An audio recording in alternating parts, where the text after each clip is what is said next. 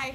Welcome to another episode of Pounds and Inches. This is our our weight loss health board game review series where we're going to bring you guys a new review every time either I lose a pound or I lose an inch. Today I'm down another pound, which makes this episode 417 and 158. All right, and today we are going to be talking about Zen Garden. If you follow our series at all, you'll know that one of the earlier games that we reviewed, we picked up at a Goodwill drop. So Mayfair, before they went out of business, was getting rid of a bunch of their inventory, and they dropped off a bunch of their games at Goodwill's. And we drove about an hour and a half away to a Goodwill that got one of these drops, and we picked up like 10 to 15 games, having no idea what any of them were about. Yeah, it was a really fun adventure. We picked up some games that we had heard of, some games that we had not heard of. And this one was one that was not on our radar, one we had never heard of, but we figured it was worth a shot. So what do you get in the box? This is a tile laying game, so obviously you're going to get a lot of tiles. They have two purposes, either the color themselves, or on the back there are some points and some patterns and symbols as well. So a lot of different tiles. These little rocks which serve different purposes as well. Two rule books, which we'll get into that later, and the bag to pull the tiles from. Yeah, there's two different ways to play this game. There's essentially two different games in the box, and with that there's two different sets of rule books. Alright, so one of the first versions of the game is just called Zen Garden, and that is pretty simple. You are just laying out tiles, trying to make patterns on this shared pool. You have a secret pattern that you're trying to work towards. You need to build it in two different colors, and once you do that, you reveal your pattern, and you get 5 points. Everyone else then goes around the table. They try to complete their pattern twice as well, and they get kind of less and less points just because they did it later in the game. You get bonus points if you use no wilds. You get bonus points if you were able to use, squeak in a third version of your pattern. There's other ways to get some points as well. The second version of the game is called Rock Garden. It's very similar. There's a shared board. You're trying to complete patterns, but instead of just the points, you use these little cubes as rocks, which are going to claim sections of the board and allow you to kind of get ahead of the game and plan ahead and score some extra points that way. Yeah, so one of the things that I like about this game, I like any game that can use two purposes for one tile. So to have that pattern or to have the tile itself, I just like that dual purpose of it. Yeah, this is a really fun game to play. It's very peaceful, as the name might suggest. It feels very zen.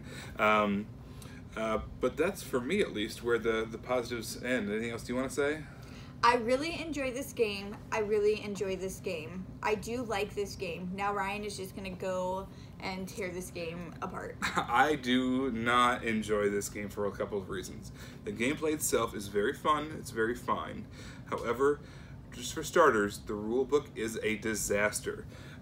There is one rule book for the Zen Garden, another rule book for Rock Garden.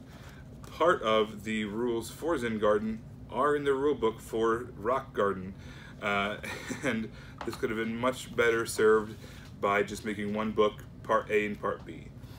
And that's just one of the production problems. They probably could have just made one game and given it some variant options as well, one of which would be the Rock Garden variant.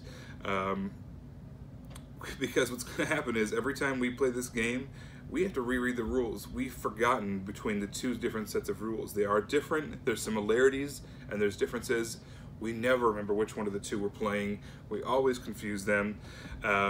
Ryan says he's just being polite. He's the one that has to reread the rule book, which is probably why I still enjoy the game. That's very possible.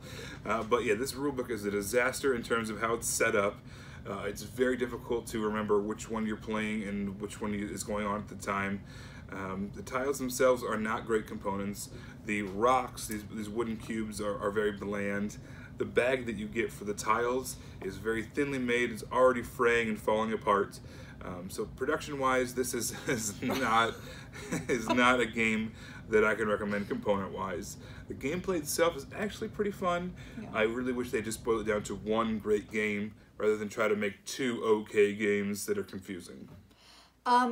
We tried to find the price on this game, and we discovered that it was out of print.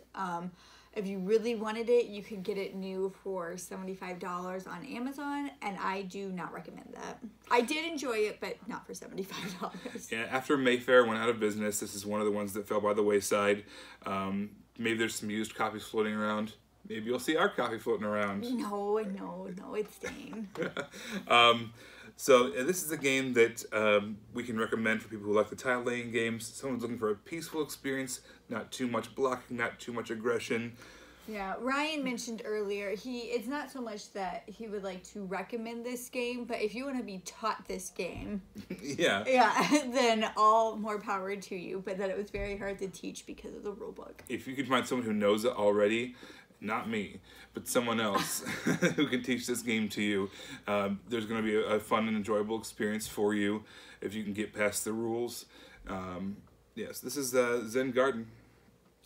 Bethany approved. Ryan, pass. Okay. Well, we'll talk to you guys later. Please leave us any comments, your thoughts on the game, what games you're playing, or just on your own health journey. Thanks so much for tuning in. We'll be seeing you again soon with another episode of Pounds and Inches. All right. Bye, guys.